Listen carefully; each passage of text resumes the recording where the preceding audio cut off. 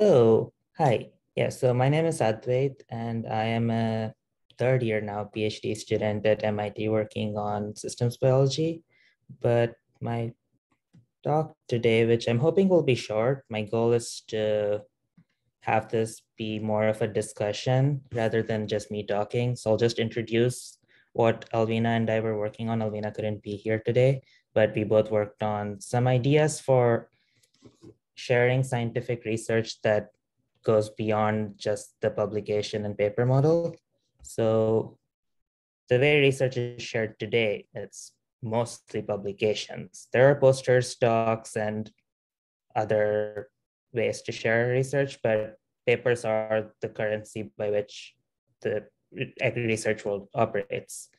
And most of these papers are, well, it's changing now, but a lot of these papers are behind paywalls or inaccessible for other reasons. Like, I mean, I'm a third year PhD student, and when I read a paper, it takes me a day at the very least to understand something. And this is probably not the best way to communicate science.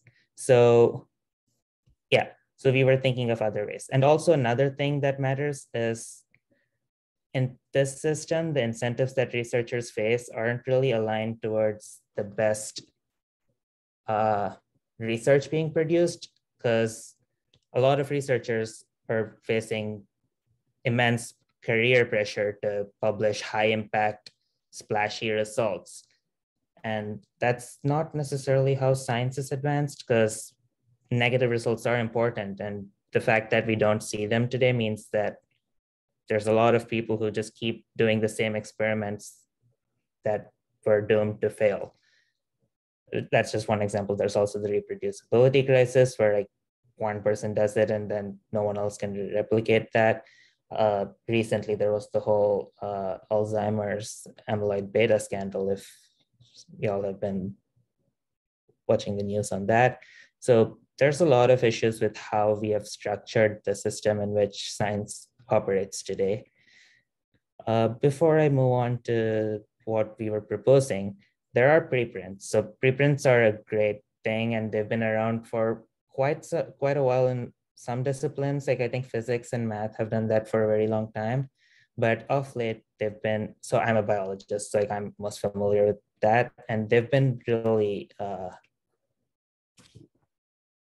exploding in the past decade, I'd say. And especially with COVID, there's been a huge increase in those, but they're still within the same publication model. They're like preprints. Even the name is like before you publish it. And it's just still, it's a step in the right direction, but it's still got a lot of the issues with how like preprints are a finished product.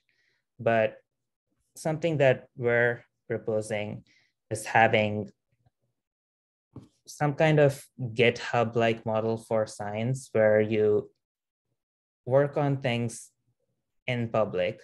If you have an idea, and an idea can come from anyone, it doesn't have to be just tenured faculty members at R1 institutions who have the best ideas.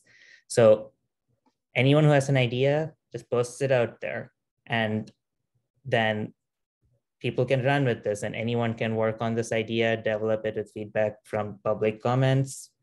And then funders, the place they come in is looking at mature ideas on this GitHub like platform that we're proposing.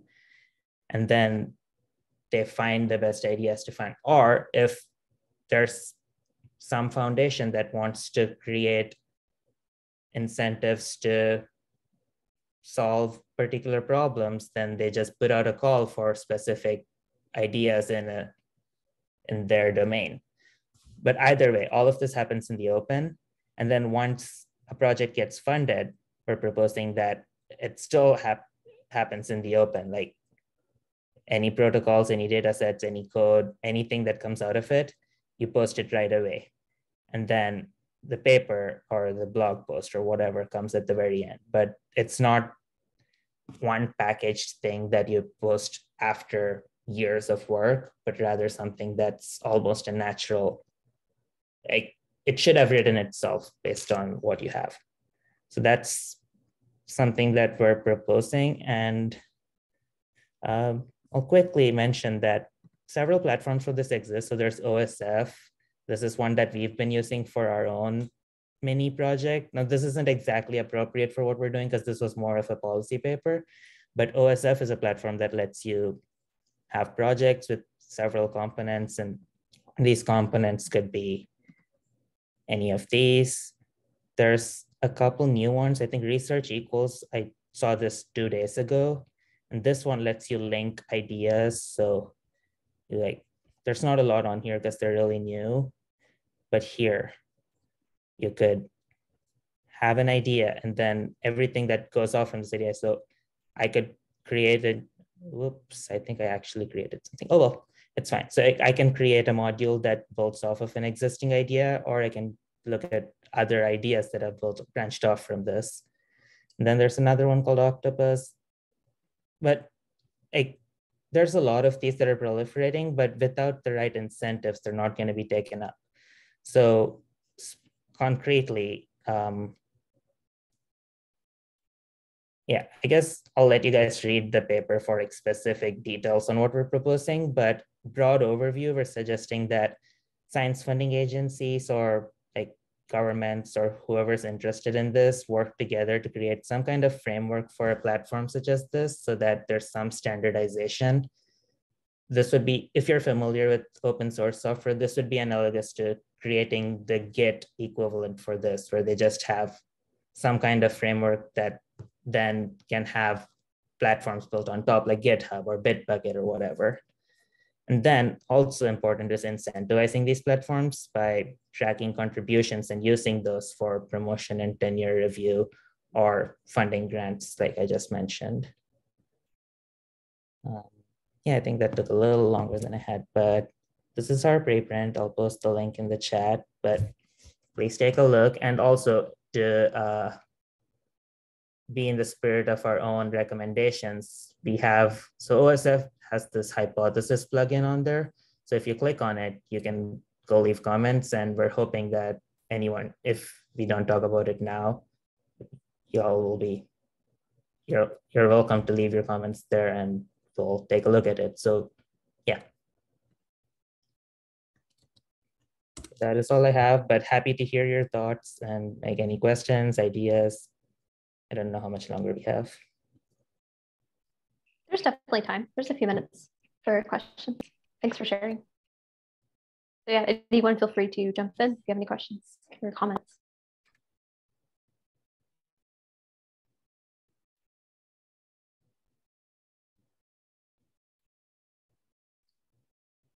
Yeah, go ahead.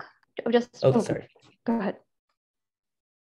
Yeah, I was curious what the incentives were still, though, right? Like, I think you'd mentioned to change the way scientists and researchers are incentivized, but did we get into those very human things like recognition or money or material things, right? Like I wouldn't just deny that those don't exist. Promotion, tenure, contributions, the grant funding. So I guess it could be, a lot of this is inspired by our experience with GitHub. So again, I'm going to go back to that. GitHub has this contributions graph that's just a heat map of how much you've contributed over time. And if you're, I don't want to spend time trying to pull that up right now, but something similar to that, where on this open source, open science platform, you can just find someone's profile and see all the contributions they've made. How many comments have they left? How many helpful peer reviews have they left? And instead of just having one H-index or whatever, that's how many papers you've published, it's all of these outputs, because reviews are important. And so, yeah, so that would be a metric that's provided. And then how these are used is by promotion and tenure committees or grant funders, because those are probably the places where we can actually have an impact. That makes more sense. Thank you.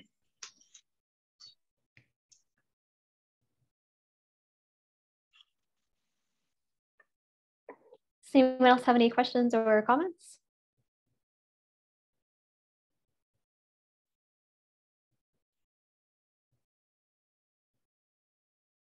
go ahead.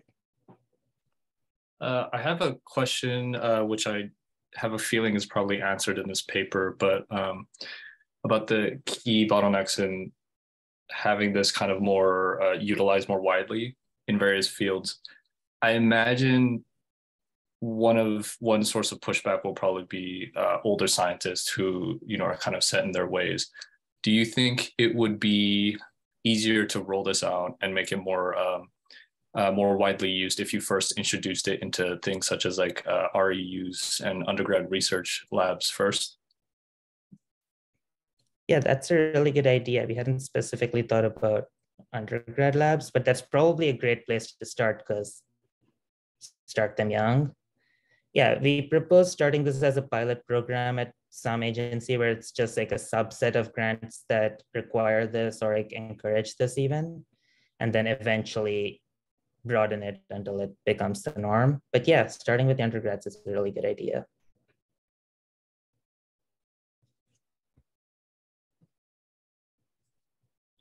Great. So looks like we're at time on this section, but it looks like Richard has a really great question. And I wonder if maybe we could hold off until the Q&A section at the end, and Richard will make note of your question.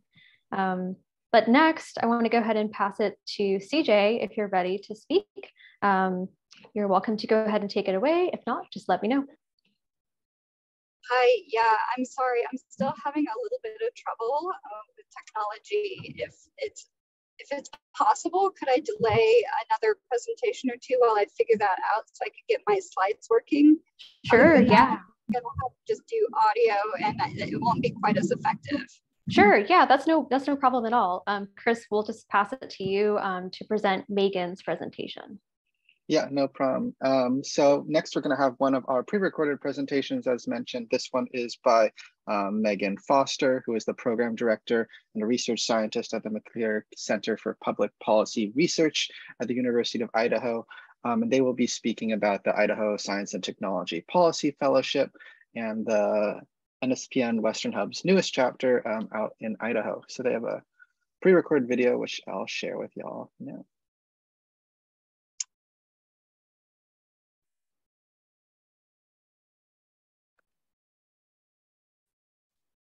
Hi everyone, I'm Megan Foster, Program Director and Research Scientist at the McClure Center for Public Policy Research at the University of Idaho. And this presentation will focus on the Idaho Science and Technology Fellowship, ISTPF, and the Idaho chapter of the National Science and Policy Network. The ISTPF is a nonpartisan program that connects science with policy by fostering a network of science, social science, and engineering leaders who understand government and policymaking and are prepared to develop and implement solutions to address societal challenges. Fellows support decision makers in Idaho, serving year-long assignments across state and government. Portfolios include topics such as water, energy, fire, public health, economic development, and more. The fellowship program is similar to a program that started nearly 50 years ago by the American Association for the Advancement of Science, AAAS, which places scientists and engineers, and fellowships to support Congress, executive branch agencies, and the judiciary. Idaho is one of 22 states developing a science policy fellowship program at the state government level. The ISTPF is a collaborative effort among the University of Idaho, Boise State University, and Idaho State University. The McClure Center for Public Policy Research at the University of Idaho serves as the lead for this program. An advisory board of public and private sector leaders provides support as well. So ISTP fellows hold a doctoral level science or social science degree or a master's in engineering with at least 3 years of work experience. Fellows can be at any stage in their career, and they have diverse backgrounds and professional experience, holding postdoctoral fellowships. They could be faculty members or have more research-centered careers, or they could have kind of recently changed careers or found new interest. The fellows need to have some sort of connection to Idaho. They could have studied here, worked here for a bit, or even grown up in Idaho. The ISTPF's first cohort began in August of 2020. In addition to joining host offices, the fellows also attend a week of orientation. Orientation provides an opportunity to learn about science policy, the history of science and technology policy in the US, how policy works in federal government, public policy analysis, the three branches of government in Idaho, science policy communications, and for more kind of local and national experts. There are also monthly professional development seminars, and certain aspects of the orientation and these seminars are open to others, including NSPN members. So the ISTPF's third cohort will begin this August, and with placements in both the executive and legislative branches. This year features the inaugural placement of a fellow in the Legislative Services Office. And placements of ISTP fellows have included the Idaho STEM Action Center, the Governor's Office of Species and Conservation, the Governor's Office of Energy and Mineral Resources, and the Idaho Department of Environmental Quality.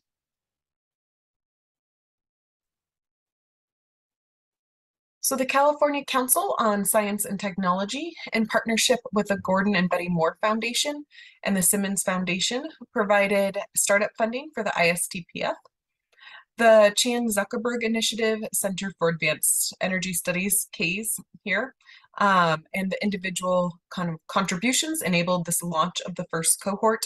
The Idaho National Laboratory, on behalf of Battelle Energy Alliance, Idaho STEM Action Center, Micron Foundation, Power Engineers, Boise State University, Idaho State University, University of Idaho, and individual contributors helped to support the second cohort. And funding from the Gordon and Betty Moore Foundation enabled ISTPF to expand its placement opportunities this year to include Idaho's Legislative Services Office. So the Idaho chapter of the National Science Policy Network launched in 2021. The chapter is statewide, so we welcome members from universities, the Idaho Academy of Science and Engineering, interested professionals, even Washington State University as its close proximity to Idaho, and the University of Idaho. We've had one social event that took place last year during ISTPF orientation. And the faculty advisor for the Idaho chapter is Dr. Catherine Himes, the director of the McClure Center for Public Policy Research at the University of Idaho. And we're really wanting to kind of foster a science and policy ecosystem in Idaho and see this NSPN chapter is really helping to help kind of build that ecosystem. So we are seeking new members and those to serve in leadership roles as well for the chapter. So please reach out to us if you are interested. We have an email address on the next slide where you can, of course, reach us at. So I'll move to that. So if you are interested in learning more about the Idaho Science and Technology Policy Fellowship, we have a web page as well as a Twitter account. Through the Twitter account, we do post kind of those webinars and things that you're able to join. And also, I'm sorry we couldn't really be here live to present, but we are happy to talk one-on-one if you have any questions. So please feel free to reach out to the email address provided. And then additionally, the ISTPF orientation will take place at the end of August with some virtual training options. So please reach out if you would like an invitation to those, or follow us on Twitter to kind of keep an eye out for when those things will occur. So happy to take any questions via email. Thank you.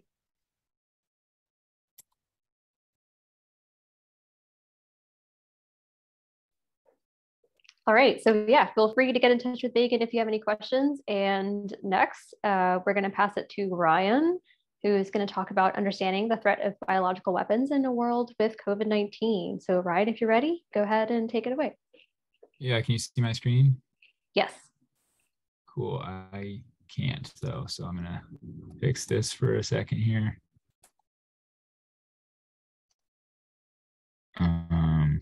Good enough. Right. All right. Sorry. Yeah. Hi, everyone. My name's Ryan. I finished my PhD last year in immunology at the University of Chicago. I'm currently let me get the timer going so I don't run over. I'm currently a scientist at a company called Alvina, and we're working on a DNA vaccine platform so that we can more rapidly distribute vaccines to low and middle income countries. But I did spend the last 3 months working as a visiting biosecurity fellow at the Council on Strategic Risks, which is a think tank in which, along with the CSR, I co-authored this report that I will talk about today. So very briefly, the Council on Strategic Risks is a think tank that is dedicated to anticipating, analyzing, and addressing core systemic risks to security in the 21st century. And they primarily focus on 3 cause areas: climate security, nuclear security, and biosecurity. And interestingly, I think they primarily focus on catastrophic risks. So each of these areas, well, nuclear security is pretty much always catastrophic, but each of the 3 areas, the other 2 areas have, varying degrees of risk associated with them. But the Council on Strategic Risks focuses on the catastrophic level that could potentially do significant damage to like Earth level society.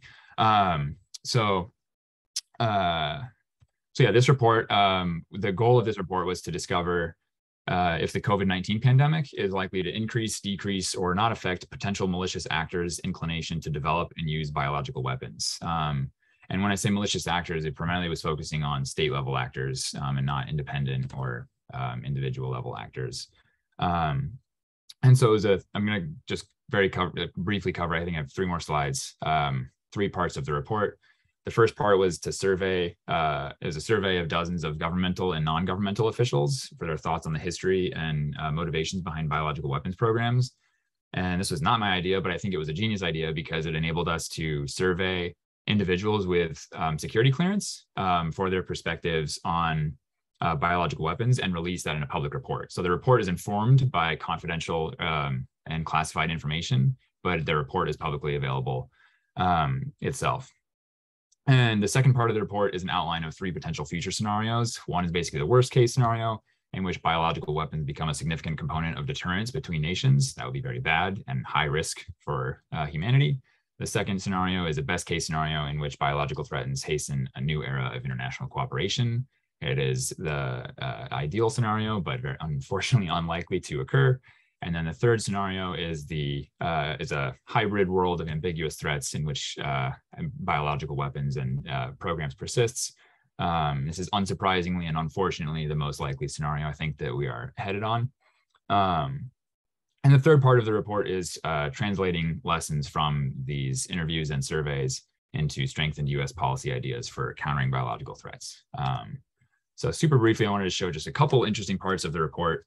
This is a bit of the survey that you cannot read, but I will cover the brief parts, the important parts, I guess. This is showing the top motivations for biological weapons programs through the decades. And the primary thing you can notice is the change in color of the top motivating factor between the 50s and 70s and the current era in the wake of the COVID-19 pandemic. And so basically what happened is that states have appeared to lose interest. They were primarily interested in the original days of biological weapons programs and their battlefield utility and biological weapons as a potential battlefield application. But in recent years, the top motivating factors, number 1 and 2 in each of the last 3 decades, has been their use for hybrid warfare, regime security, and assassination attempts. So this is a very different application of biological weapons that countries are interested in. And that should motivate and inform policy to counter these potential uses. And the last bit of data here is showing a survey of the top inhibitors for biological weapons over the years. And again, there's been a serious and significant shift in the top inhibitors. So the original inhibitors were primarily the difficulty of containment, the fear of blowback, and the lack of control over biological weapons compared to conventional weapons. And the uncertainty of efficacy, and it is difficult to use them effectively. But the new top inhibitors, I think, is a really important thing to highlight, is the fear of retaliation and legal and moral constraints. And it's good that that nations are worried about legal and moral constraints, but that's also, I think I'd like to point out that that's also a very delicate situation, and that the norms around weapons usage can change on a dime. And so I think that's a particularly fragile inhibitor that should be taken into account. And so I'm going to skip over part 2 of the report, and I'll share the full report in a second. But the part 3 is the lessons learned, and there were more lessons learned, and they go much deeper than this. But just briefly, I wanted to talk about the number one recommendation is that the government should continue support for pandemic prevention and near-term successes in bioweapons prevention, which sounds like the most obvious and non-statement statement there could be, but it's actually not as obvious as you might hope for.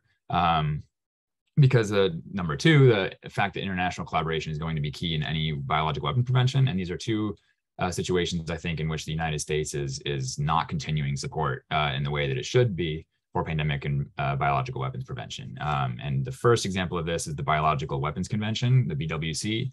The review conference is later this year. And the BWC in its current state, it's been around for about 50 years and it's relatively toothless.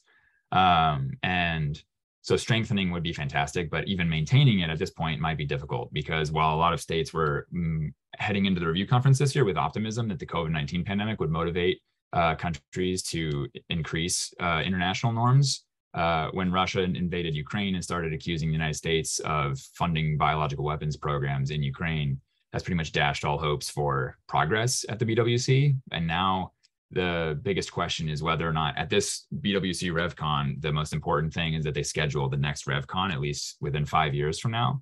And without that, if that doesn't get scheduled, if Russia doesn't agree to schedule another one, the BWC is basically de facto like defunct, which would be, I think, pretty catastrophic. So hopefully, you can just schedule another meeting 5 years from now. That would be like a win, sadly.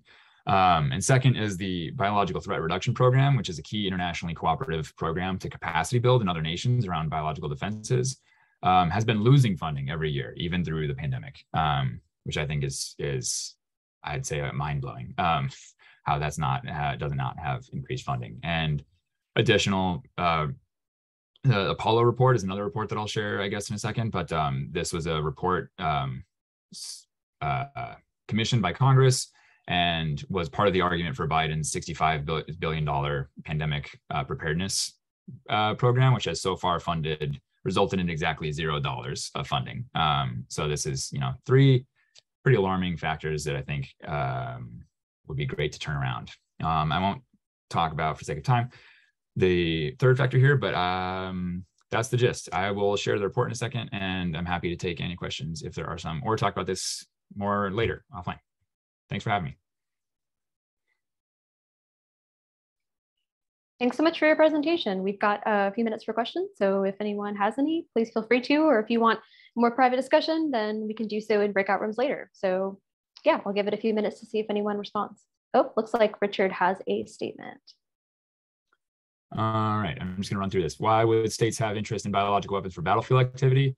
I mean, we're talking like 50s and 70s when that was the primary motivating factor. So it was a long time ago, and people were sadly trying to kill each other in the most effective way they can. And so there were a lot of nations, including the United States originally, that had biological weapons programs. And for a variety of reasons, they never panned out as a battlefield weapon, which I think is good. How does this differ from state versus federal? Broadly, there's very little state funding for biological weapons prevention. There's a lot of public health and pandemic preparedness, of course, on state level, which doesn't fully overlap with biological weapons prevention, but does to some degree. And I think California might be one of the only states that has really even had some level of discussion around that. So there's a pretty big difference, I think, state versus federal. And right now, the Department of Defense is one of the largest funders and providers of biodefense. But even within the Department of Defense, it's very kind of, I don't know what the professional word for poo-pooed is. And it's not like a widely respected or funded cause area within the Department of Defense, which I'd say is bad. And CSR itself is working on remedying that. And I can keep going, but cut me off if I'm running out of time. Do I think U.S. policy for countering biological threats will be more likely thanks to the new smallpox epidemic? I don't know. You'd think that the COVID-19 pandemic causing trillions of dollars in worldwide damage would provide a pretty significant motivating factor for pandemic preparedness and countering biological threats, and it hasn't seemed to have the effect that people would hope. So I don't think monkeypox is going to add to that to a huge degree, but I hope I'm wrong. Finally, there's a lot of discussion with defense agencies, but should there be collaborations to health organizations, to CDC, like such as the CDC, to help assist in the matter? Absolutely. The CDC has like a new forecasting division or department, which I think is really great. And yeah, there absolutely needs to be like intense collaboration between public health and biodefense. CSR's recommendation is that the United States should fund $10 billion for public health and $10 billion for biodefense each per year each for the next 10 years. That's what they think it's going to take to solve the problem. Yeah. There's another question in the chat. I'm just going to, should I go? Should I pause? How am I doing? Yeah, I'd say 1 more minute's fine. All right. Final question. Are you familiar with other countries changing their behavior after COVID to fund biodefense?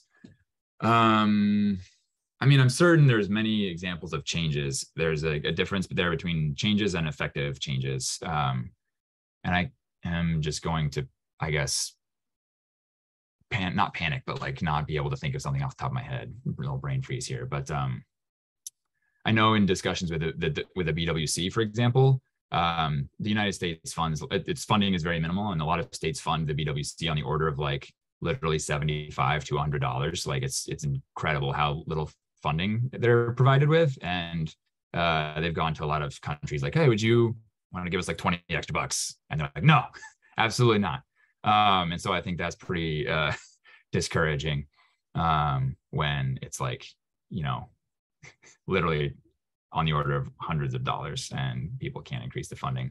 And then no country will allow private funders or certain countries to increase their funding of the BWC, because then that of course threatens other countries. You know, if the United States funds more, Russia's mad. If Russia funds more, the United States is mad. If a private donor tries to contribute more money, everyone's mad. So right now, the only way the BWC can really allow any donations or increased funding is through like interns. So people can like fund an intern to work there for 3 months and accomplish very little. But if you want to intern at the BWC, give it a shot. It's got a full-time staff of 3 people. It's very underfunded. So that's an example of how people have not changed their behavior. So I did not answer your question, but that's what I got.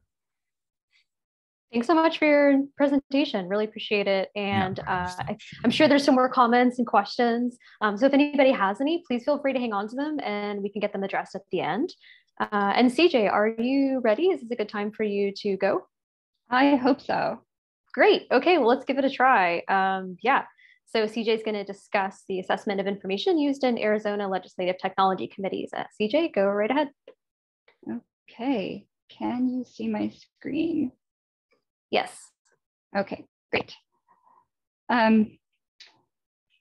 So thank you very much for this opportunity. I am very grateful to be here. I am starting my second career. So I spent 19 years in R&D in pharmaceutical and medical device development. And now I'm going to law school. So what I'm going to be presenting to you today is a bit of research that I did in law school that is looking at how information legislative committees, or how Arizona legislative committees use the information that is presented to them. Big takeaway for me was that I figured out that it's okay to lie to Arizona legislative committees. And I don't know, but I suspect that this is not unique to Arizona.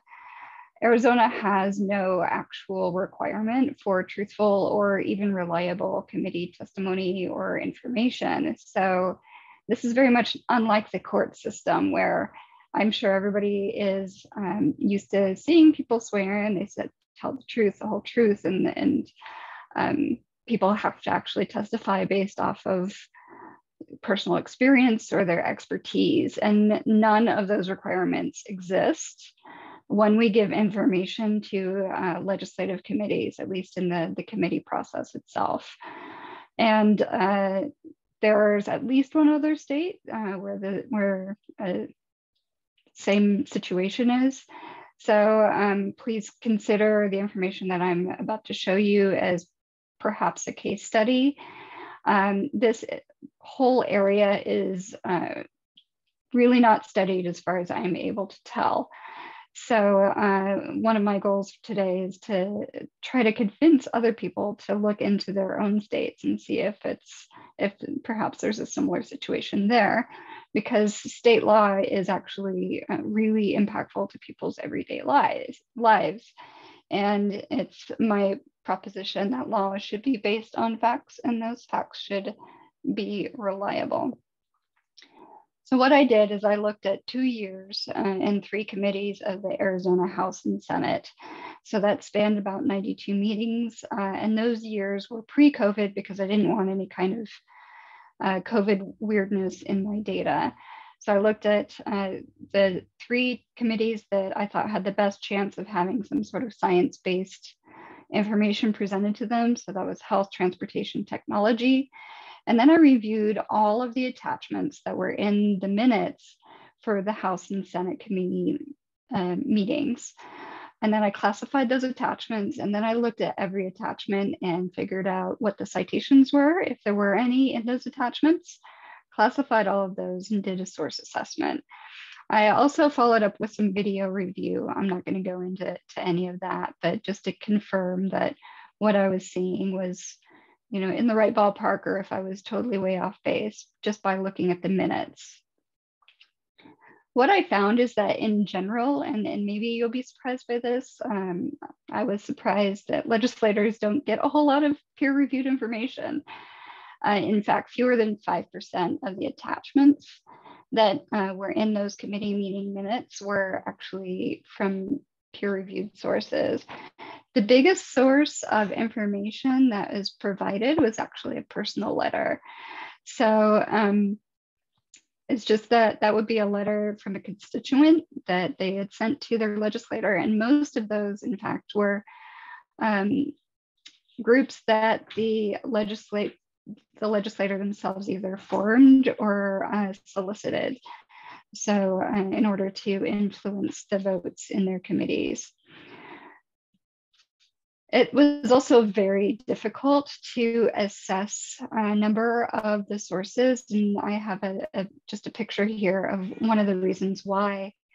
In this particular instance, it was a journal article that was submitted to the committee, but I highlighted here that we've got 107 citations in this article, and only 3 of them were actually included with the article. So as you know, without the source, it's very difficult to assess the reliability of information. And very often, excuse me, those sources would just be cut off and omitted. So if we don't have any sources, we can't really tell how reliable that information is. Most of the attachments themselves had absolutely 0 citations. So there was no way to assess how well or how reliable that information was. But there were also a number of outliers where 10 of those attachments accounted for 1,000 of the citations that I assessed. So in the next slide, you'll see the assessment of the citations, and there's going to be some heavy influences from just a few of the attachments. So this is an assessment of the citations that were used in each one of those committee meetings. And I was heartened to see that subscription journals, which I would consider to be a reliable source and because of the peer review associated with those, was actually the #1 thing that was cited in those in the citations that actually existed in the attachments. However, there was a number, if you add it, for instance, web links and unreviewed studies together, that's actually a larger number of the citations that people used to give some credence to the information that they were presenting to legislators. Now, I do want to just pause really quick and say legislators use a lot of different types of sources of information for what they base their decision on, and this is just one. But it's really the only place where the public can provide information. But again, anybody can say anything in these committee meetings, and they in fact do. It's really, really difficult for the legislators to know what to rely on because we just don't give them that information. Their information burden is really high. technical writing from a journal is very unfamiliar, full of jargon, is probably not super useful to those legislators. So I'm not saying that peer-reviewed information is necessarily the way to go. And even with that type of citation, with the open access journals and predatory journals, it may even be difficult to see a journal citation and for the legislator to know if that's reliable or not. What I did find, though, that was a little bit more concerning to me is that evidence was really presented out of context and therefore biased. So there might be a source that was actually very credible, for instance, a list of ingredients of vaccines from the FDA website, but it was presented in the midst of an anti-vaccine presentation. And so it's not really clear how that information was tried to be used. Was it a scare tactic because they were full of chemical names and oh my goodness. So in that situation, very high and very low reliability sources were mixed together, giving more credence to those low reliability sources. So there's a challenge with the evidence in that situation as well. So just wrapping up, I hope that what you come away with is that information reliability in state legislatures is very important. It's not really well studied, and we have a lot of opportunities to improve the types of information that our legislators get. And it's my hope that maybe some of you would be inspired to start looking at your own state legislatures. Thank you. I am open for questions, so I'm going to just stop my screen share. Yeah, it looks like we've got a couple minutes, so if anyone has a question, please feel free. I see Chris has his hand up. I was just applauding, but I will take advantage of that because I do have a question. I was kind of curious, and I think you touched on this in one of your last slides, in that when I've heard about, advocating to policymakers, you're often told not to, give them the peer-reviewed journal articles and not kind of that heavy data analysis. Do you think in some ways that this is self-selecting, like folks are kind of self-selecting themselves out, even when they're kind of credible, to make the information more accessible in the hope that it just gets read at all in some ways? And then as a kind of follow-up to that, did you notice any trends in terms of what lawmakers were perceiving as the most reliable? Like, does it help to have bodies like in California, I'm just thinking like the California Council on Science and Technology, like known bodies that are kind of more trusted to kind of give comment? Do those have higher weight, or is there any kind of weighting placed on the different sources? In case you have okay, so I'll take those in order. The first question was, do people self-select out in order to make their information more understandable? And quite possibly, yes. However, I don't think that's an excuse for completely omitting any kind of citation to a relevant and reliable source. So, maybe I'm wrong on that. Maybe there's some studies, but when I'm going back and looking to see what the information that my legislators used in order to decide to, for example, omit requirements for parents to vaccinate their children, I want to know that they're getting reliable information. And so the only way for me as a constituent to know that is to look back at those sources. So I want to see that. Maybe it's not important to other people, and certainly that's a conversation that we can have, but it was important to me as a scientist. So the second question, can you restate that one? Sorry, I lost it. Yeah, no, it's a bit convoluted. But I guess in the kind of the trends and the types of kind of reports or comments and stuff that people were, did you notice any that stood out in terms of non-personal that seemed to have more weight or kind of were more frequent? Like what other non-personal type of information where folks getting their sources from, policymakers getting their info from? So one thing that stood out for me and actually came from the video review well, there were two things. So one thing was, in order to make things more reliable, they should at least associate the person that said it to the information. And that happened a lot, where the person who presented that information was completely dissociated from that information. So there was zero way to go back to any kind of source or even ask the person who presented it. So that was number one, and that should be a really easy fix. But the other thing was, I would notice when I did the video review that the legislators would defer to people they call experts, and they would have them come up and testify. And so this wouldn't make it into the minutes necessarily. And then those experts would start spouting off statistics and blah, blah, blah. But there's actually no citation at all or about where those statistics came from. They just kind of pulled numbers, as far as I could tell, out of the air. And that was not infrequent. And, the person's actual expertise, would that stand up? I don't know, because there's really no standards, right? There was absolutely zero oath requirement. So they could have just been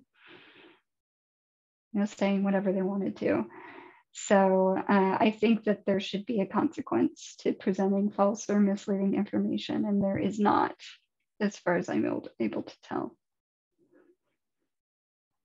There are a bunch of things in the chat. Should I go through those, or? We won't have enough time, unfortunately, but I would say we'll definitely have time at the end. So if Zoe, I think it was you, and Wataru want to wait until the end, then we'll get the questions answered if you're okay with sticking around, CJ. But yeah, thank you so much for your presentation. And next, I'm going to pass it over to Wataru. Sure, yeah, thank you. So I'm presenting on the GOFAST report for Fusion Day 2022, and I'll explain a little bit about what that is. I'm Wataru Hayashi, a member of GOFAST, and I'm joined by a fellow member, Dionisi. I'm a PhD student in plasma physics at UCI, and Dionisi is a PhD student in electrical engineering at UW-Madison. So to kind of go over what GOFAST is first, and actually to provide a quick outline of what I'm going to go over. So I'll go cover GOFAST, give a crash course on fusion energy, and then explain Fusion Day itself. So GOFAST stands for Graduates Organizing Fusion Advancement for a Sustainable Tomorrow. It's a national network of graduate students and early career scientists who are involved in fusion energy research at all stages. And it was started last year by Andrew Maris, who's a PhD student at MIT, and Adam Rutkowski, who's a PhD student at the Princeton Plasma Physics Laboratory.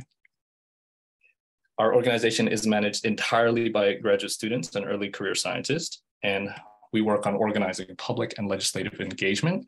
So an example of that is Fusion Day, which I'll talk about, as well as hosting forums, which Dionisi will be doing actually at UW-Madison for their IEEE chapter next week, I believe. So now I'll cover a little bit about fusion energies just to explain or for us to understand why we're doing Fusion Day. So fusion energy happens when you have a fusion reaction between two lighter particles. They'll release a bunch of energy, and they'll also kick out a new heavier particle.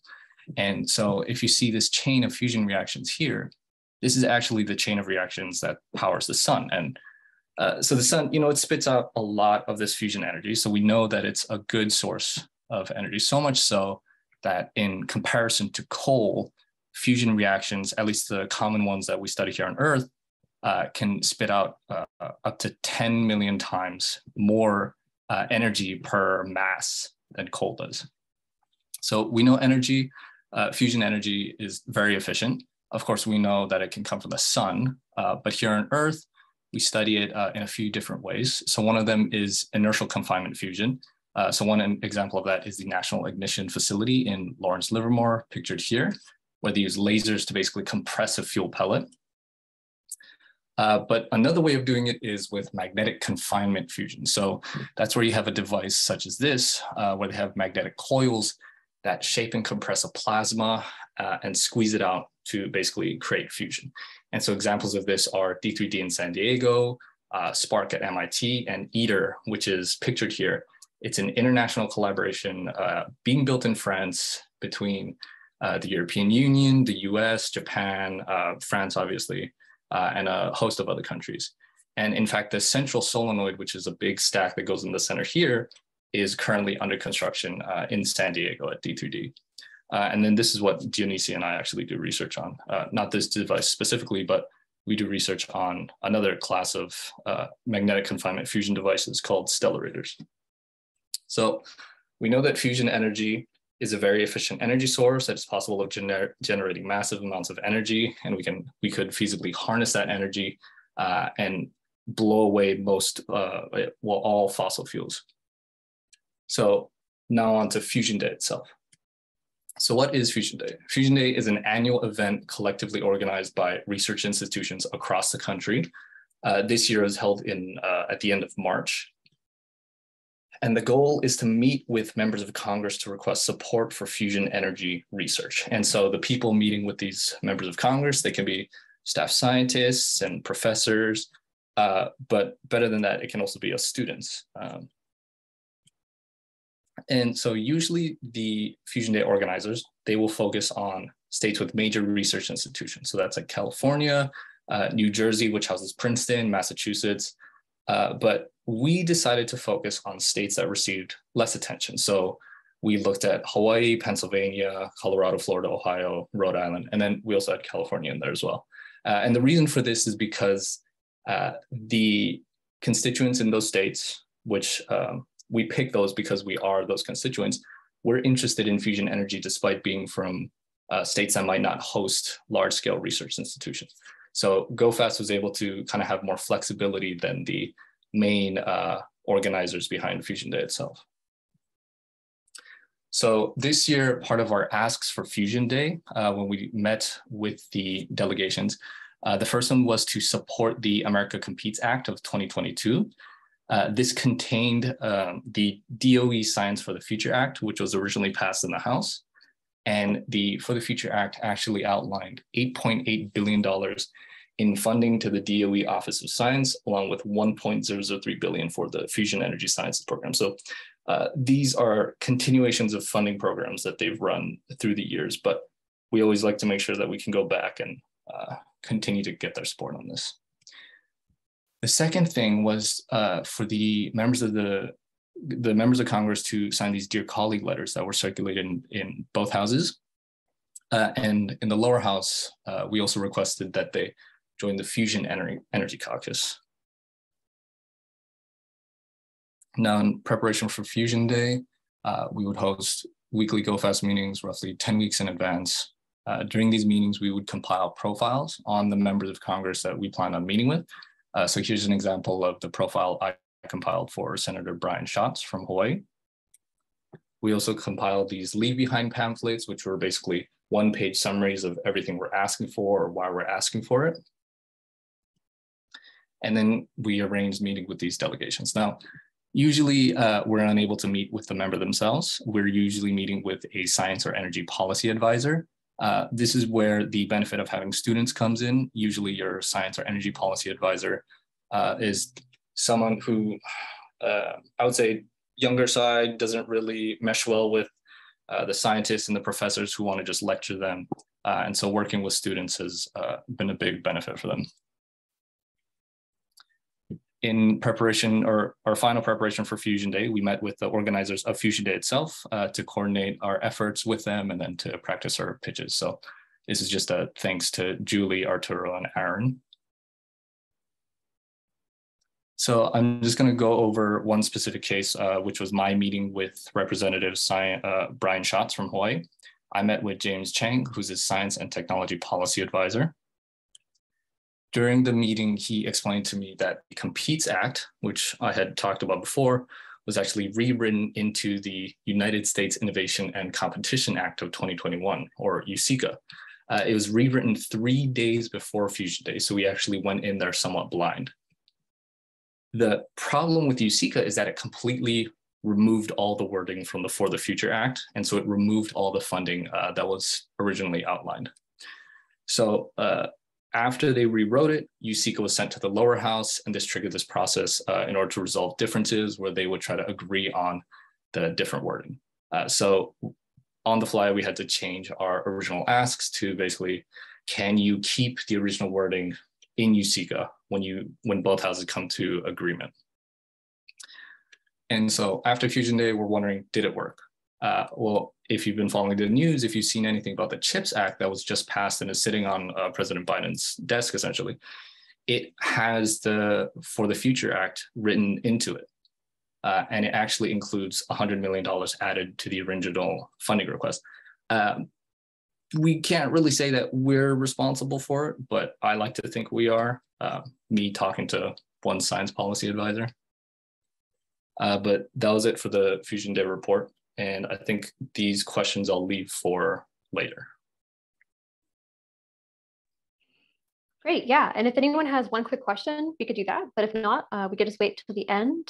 So if anyone does, please feel free to go ahead, but we are running a bit behind. So yeah, if you have something quick, if not, we can spend more time at the end. If no one has a question, I have a question for everyone else. Yeah, go ahead.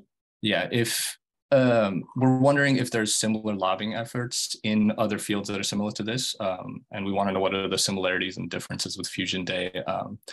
It might not be something we could push to the main organizers, but GOFAST itself can kind of operate independently. And so if we think there's another method that can improve our work, then we would love to hear it. The other thing too is GOFAST is continuously trying to organize in public engagement. So if you know anyone interested in fusion energy research who wants to hear about it, whether there's physicists and engineers or trade schools, community colleges, places where they have welding classes, or just museums, or even you, your friends, and your family, we would love to put together a presentation and meet and talk.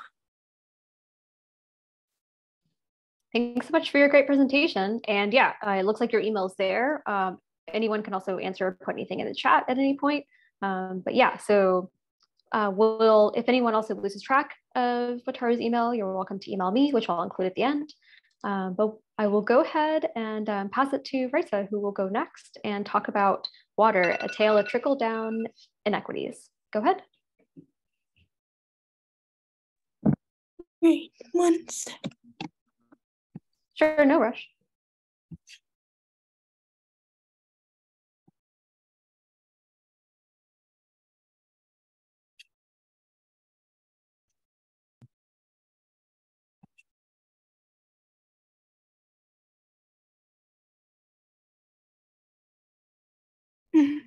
Sorry, it's not quite working. Could I have a second, please? Sure, or I could go ahead, we could go to Yuki if you're available.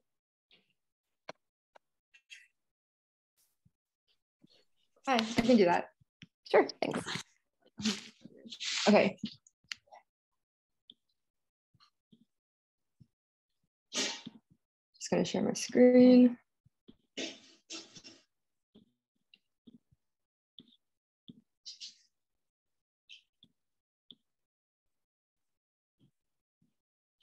Okay, can everyone see okay and hear okay? Yes. Okay, so I'm going to be talking today about a few different projects that we pursued at the Science Policy Group at UCLA, which I'm currently the president of, facilitated by funding from NSPN. We really made the money stretch as much as possible, so there was a lot that we embarked on with the funding, so thank you very much. And the first thing that was the topic of interest that really drove some of these projects was understanding urban greening in LA. So as you can see here, there's a picture of palm trees, and palm trees are very aesthetic. They're very much associated with Los Angeles. But if you think about it, we are in a growing climate conundrum, and palm trees don't provide very much shade. So that's sort of one example that I think can bring in people to understand why the lack of trees in LA, and more specifically climate hardy and shade bearing trees. And then the second one was a collaboration that we did with the organization Black and Chem, which the current president of is also a member of the Science Policy Group here at UCLA. So first, we applied to the NSPN Outreach Fund after some of us published a paper on urban greening.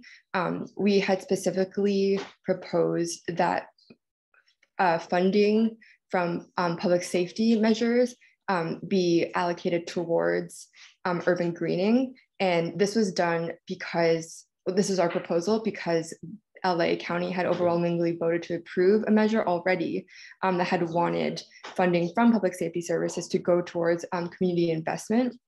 And so one thing I'll say first is that the first author on this paper is Zoe. So she was previously president of the policy group at UCLA, and she's currently a fellow at the California Council on Science and Technology, which is a really great professional experience. I'm not sure how many other people here are interested or currently, I guess, in California or from California want to come back. But we're in contact a lot with the CCST. Me and my co-president are actually going up next week to Sacramento to pitch a bill and meet with some of the fellows.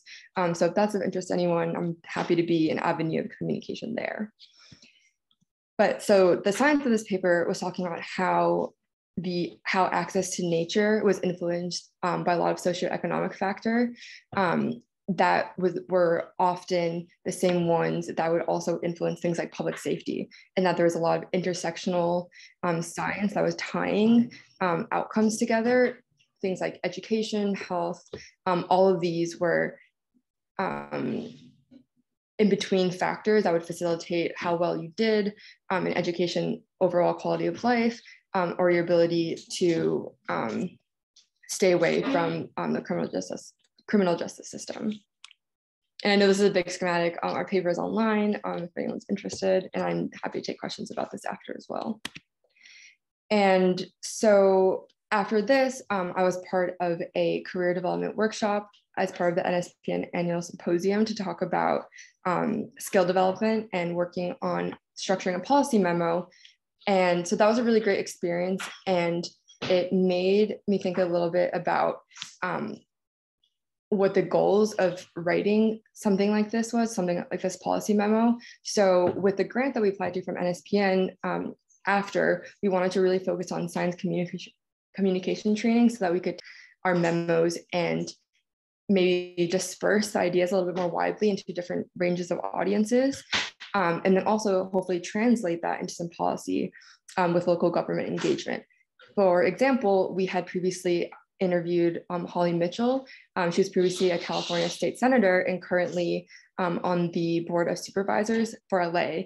And she was someone who had advocated for the measure that I mentioned that would allocate funds away from the public safety system towards community investment. So getting a proposal into her hands was something that we were interested in figuring out how to do. And in order to do that, we would want to work on our communication training. So we weren't just talking to other STEM academics who were interested in policy. So for the science communication training, first we had the founder of this incredible organization called Skype a Scientist, which does outreach by connecting scientists to classrooms all over the country. So she gave us a talk called Bringing Empathy into Your Science Communication. That was really enlightening. And the recording is on our website. We had someone come to do a science illustration workshop, which is great because, you know, so many people are visual learners, but we don't really have, I think, much skill in communicating science outside of the figures that we submit to academic journals as a default. So this was really enlightening.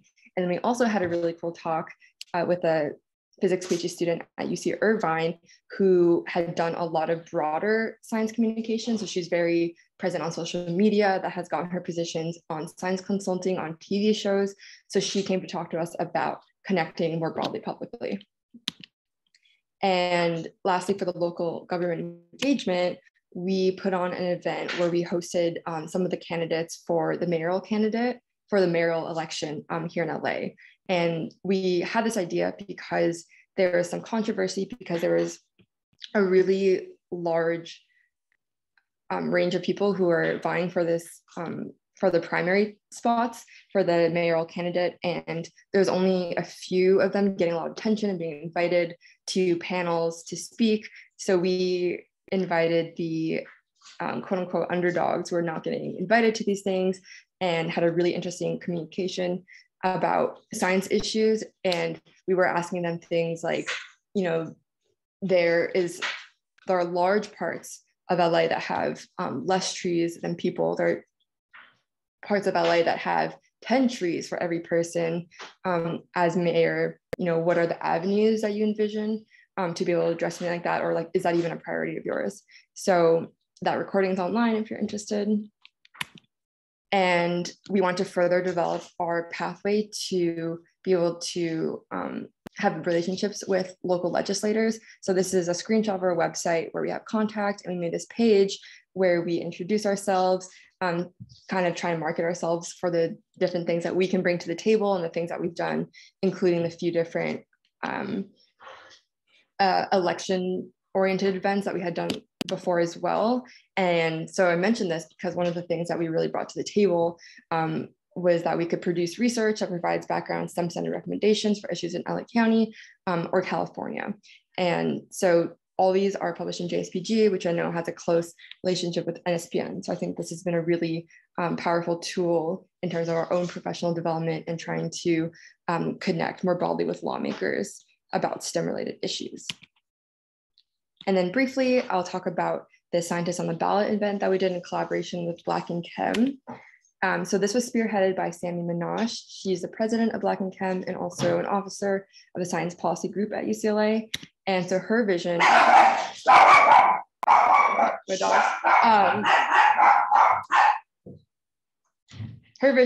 was to bring together legislators. Sorry.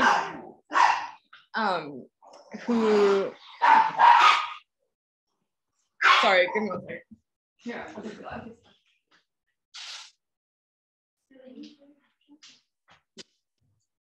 Sorry.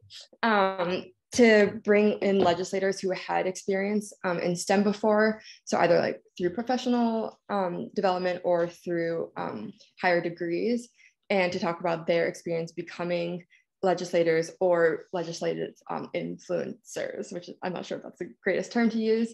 And that recording is also on our website. And yeah, we wanted to make sure that everything we did was accessible beyond the participants in real time. And yeah, so all of this was done with funding from NSPN. So thank you very much. And I can take questions. Great. Thanks so much for your presentation. We've got time for a quick question if anyone has one. If not, we can take them at the end. Looks like Richard has a question in the chat.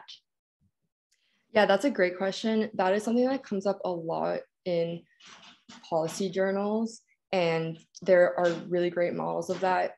Some in the US, mostly in Europe, as I'm sure you're aware. For LA, this conversation is, so they are building more trains in LA, and the conversation, I guess in my understanding, is interesting because we're hosting the 2028 Olympics. So from what I've been hearing and reading, it seems like everyone is saying, oh, we're hosting the Olympics. Like before that, we want to make sure that as we have all this influx of tourists coming, that we're able to have a system in which there are alternatives to just driving around. So I've been hearing a lot of that, but 2028 is coming up and I haven't seen a whole lot of progress. So I feel like people had used the Olympics as something that was like a far off date to kind of like put off any development. But I don't know, we'll see. Like I'm sure a lot of people here had heard about like the high-speed rail that was going to go from LA to San Francisco. So that is not within my, understanding of what is possible. But I know that there's conversations happening around it. And yeah, I'm definitely gonna be keeping an eye on the progress. Well, thanks so much. Really appreciate your presentation. And I'll pass it to Raisa if you're ready. We can also give you a minute to get started if you need that as well. I'm good.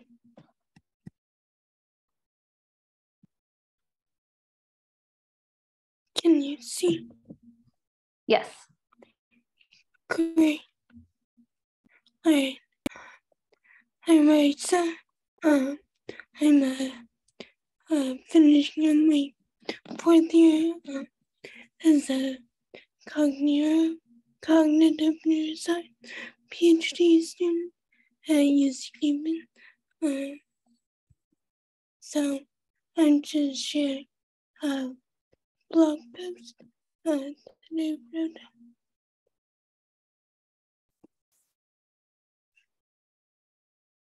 So in 2016, non-native environmentalists from around the world stood with the indigenous leaders on the Standing Rock Native American Reservation to fight back against the construction of the Dakota Access Pipeline, which would have threatened vital resources like water that they rely on. So this is just one example in recent history when the human right access to water was jeopardized for a minoritized community.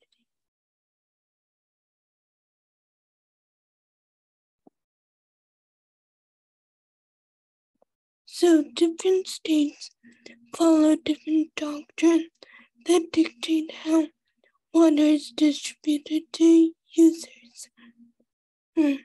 Modes range from purely geography-based to purely seniority-based to some combination of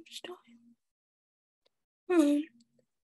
These different modes of quote-unquote collateral-based access put minoritized populations at a disadvantage.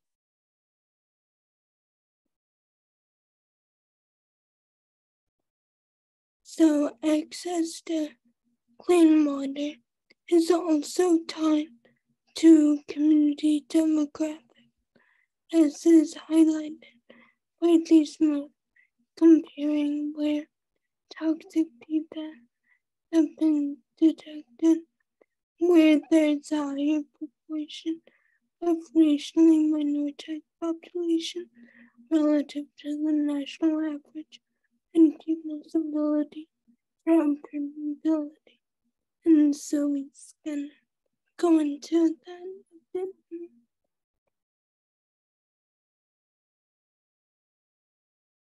So, given the correspondence between areas where current water table extraction and replenishment dynamics are not sustainable on a human scale at least,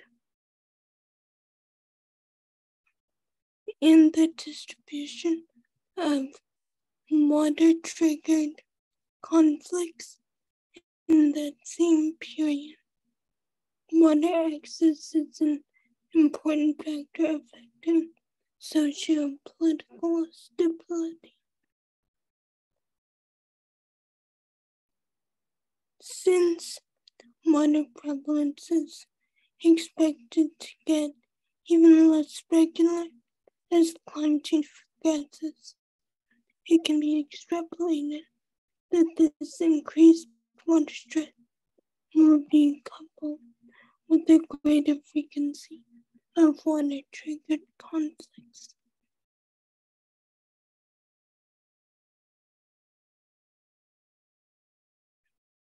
The U.S. water infrastructure is aging, with some states' systems dating back even to the Civil War era. And there's been some progress with the recent infrastructure bill.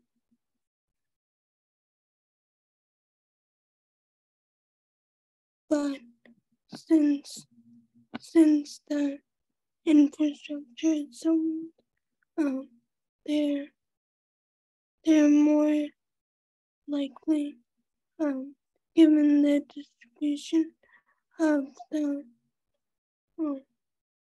more toxic lead pipes, they're more likely to leach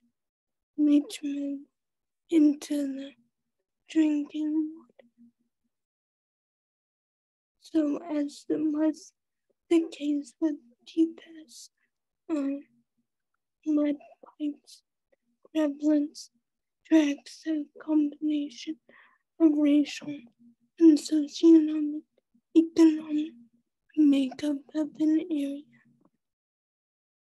as well as the rate of diseases associated with these toxic chemicals. So, just some ideas where we can go. Of course, with the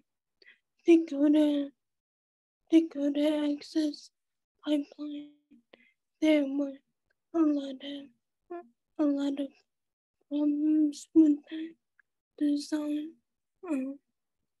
but some aside from improving the efficiency of capture tanking, improving the efficiency and capture technique of precipitation, other groundwater is worth considering a redistribution pipeline, given that some areas of the country are expected to become drier and others wetter.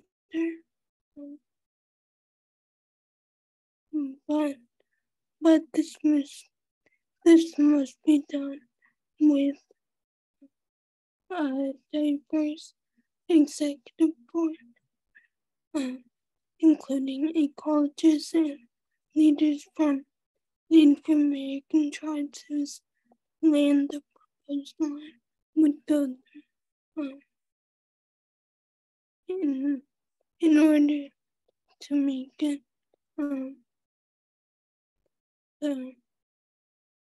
the most useful in all fronts.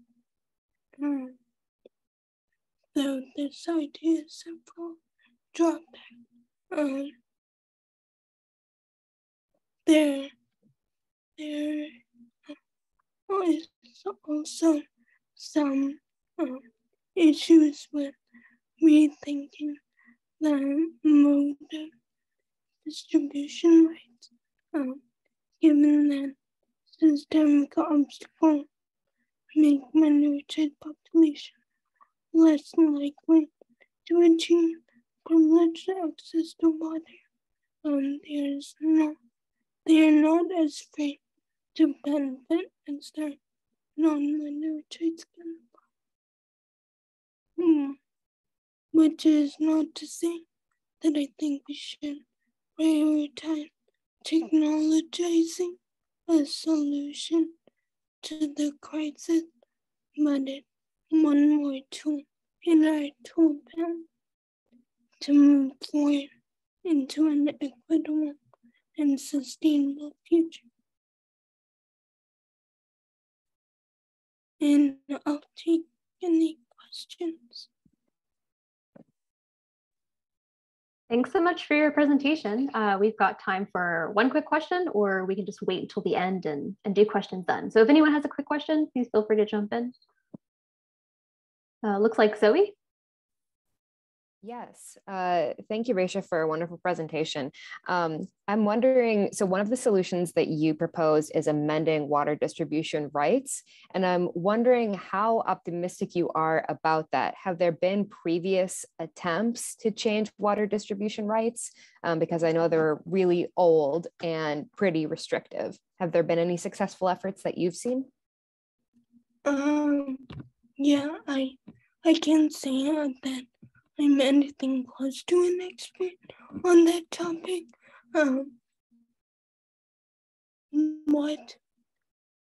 What I have seen thus far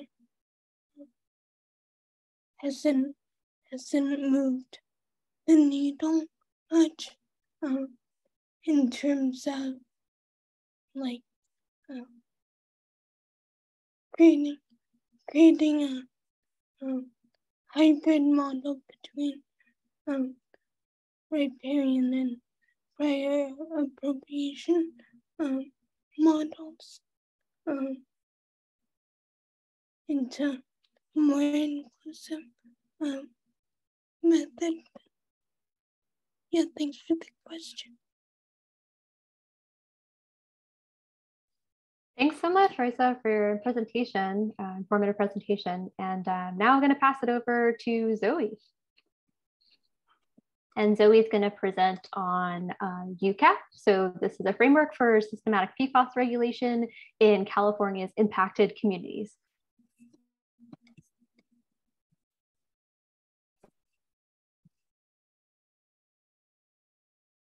Right, I'm trying to just share presentation screen.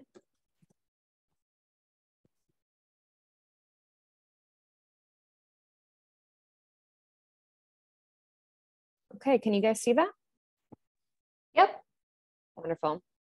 So, hello, my name is Zoe Kanavas. I'm a rising fifth-year PhD candidate in civil and environmental engineering at the University of California, Davis.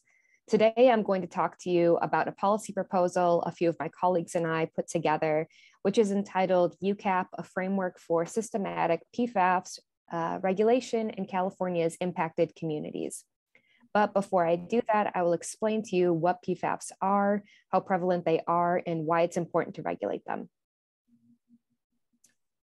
So per and polyfluoroalkyl substances, or PFAS, which is much easier to say, are a class of industrial chemicals with more than 1,400 variations across 200 industries. As one would imagine, chemicals in this huge class have a variety of uses.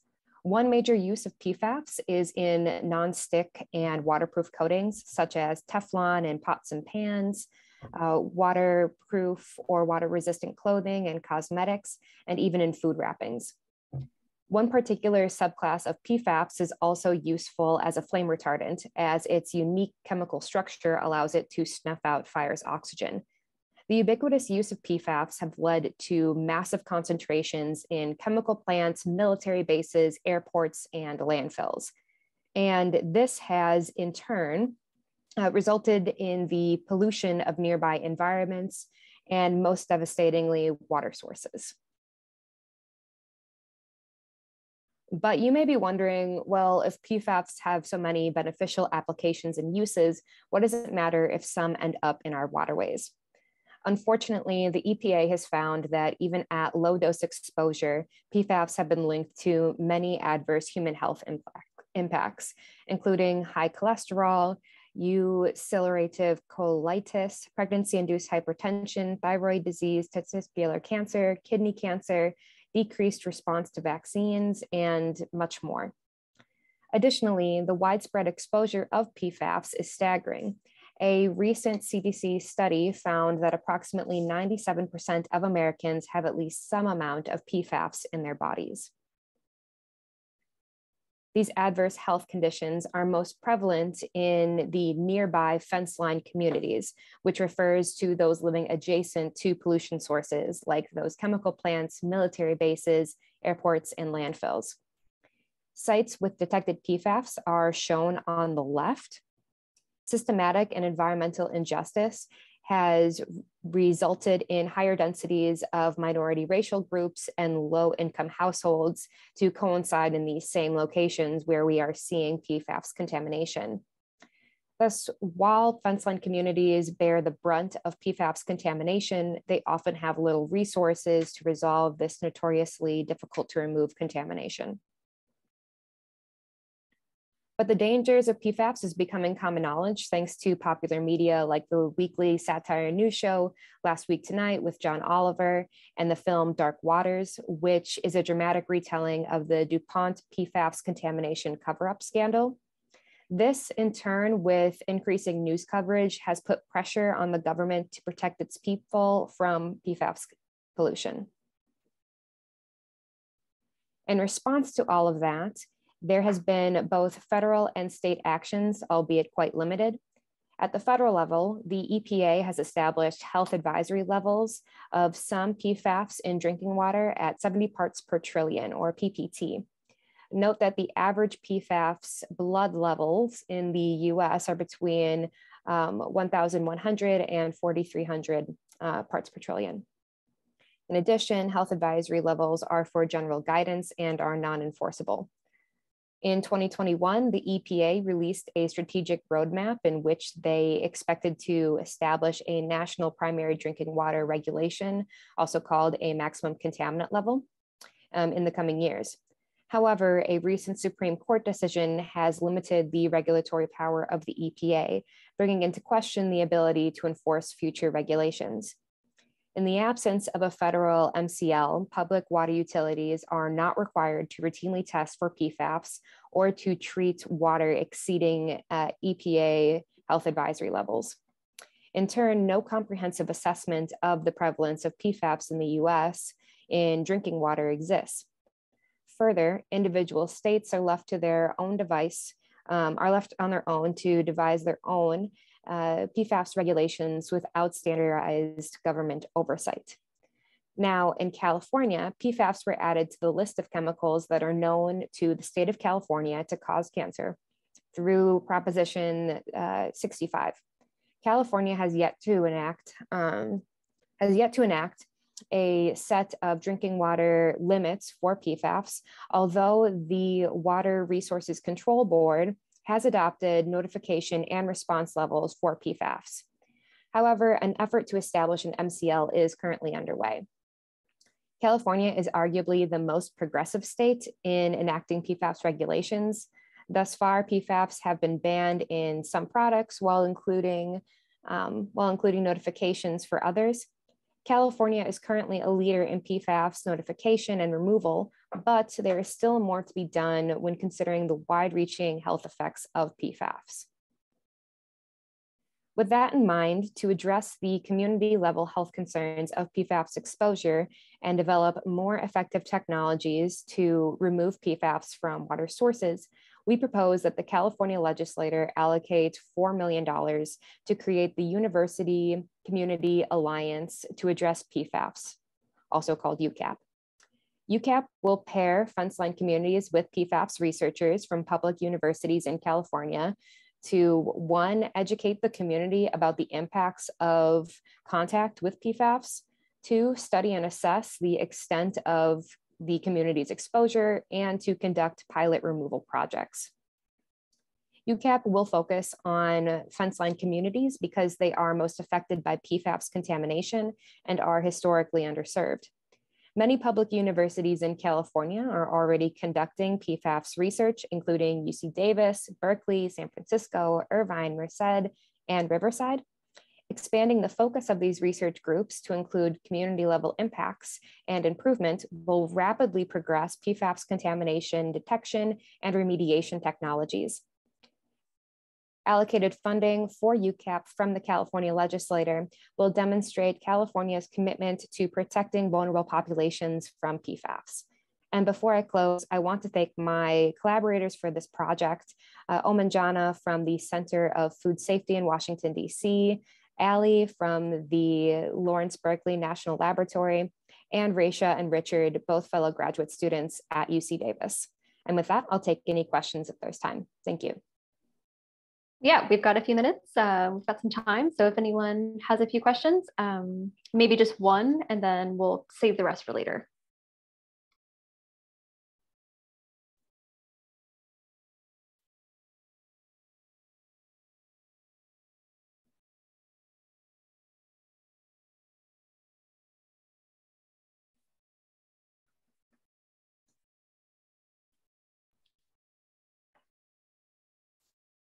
Okay, no questions so far, but if anyone has anything, please feel free to put it in the chat, and then Zoe, you could address it at any point, or we could just get to it at the end.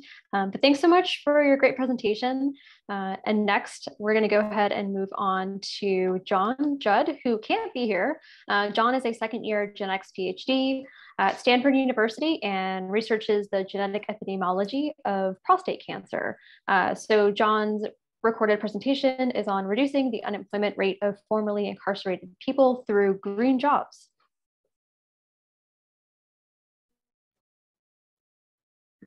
All right. Hi, everyone. I'm John Judd. Thank you for being here, and thank you for NSPN for inviting me to talk to you all.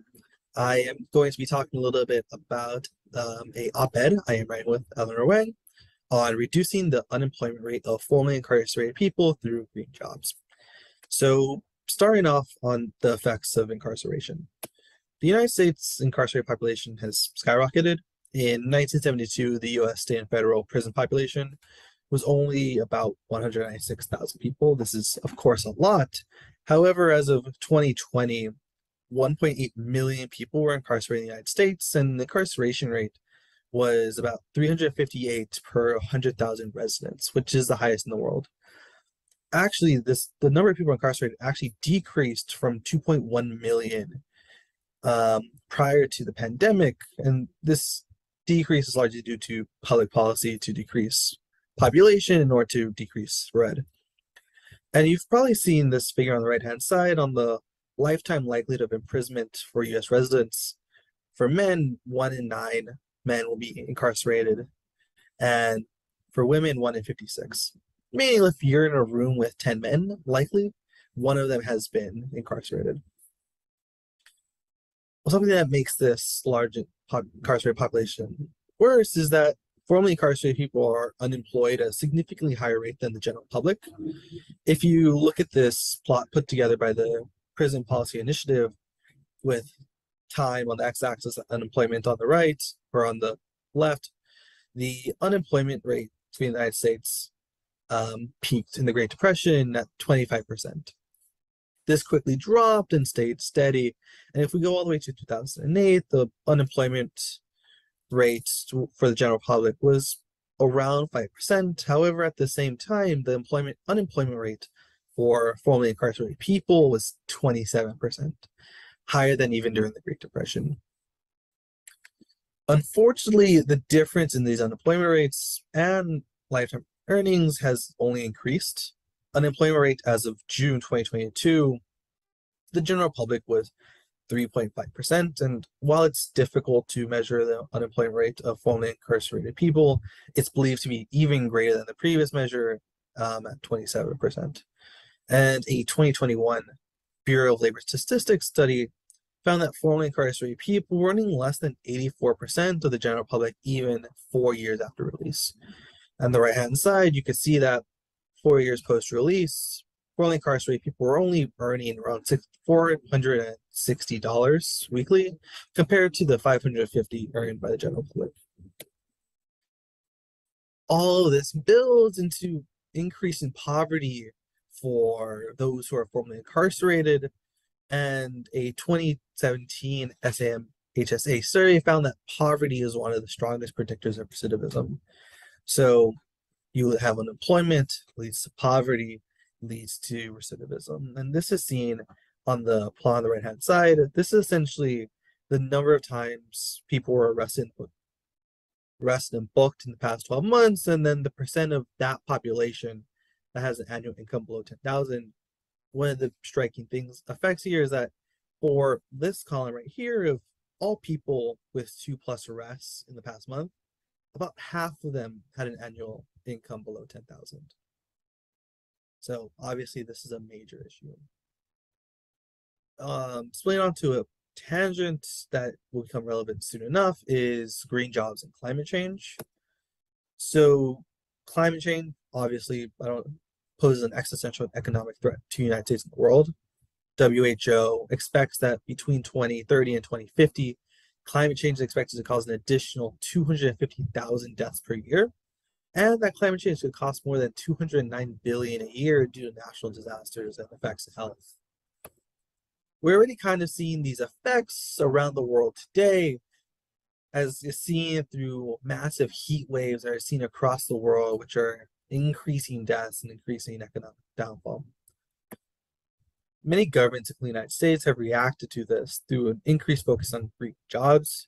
The Bureau of Labor Statistics defines green jobs as those that produce goods and services that benefit the environment or involve making a product or service more environmentally friendly.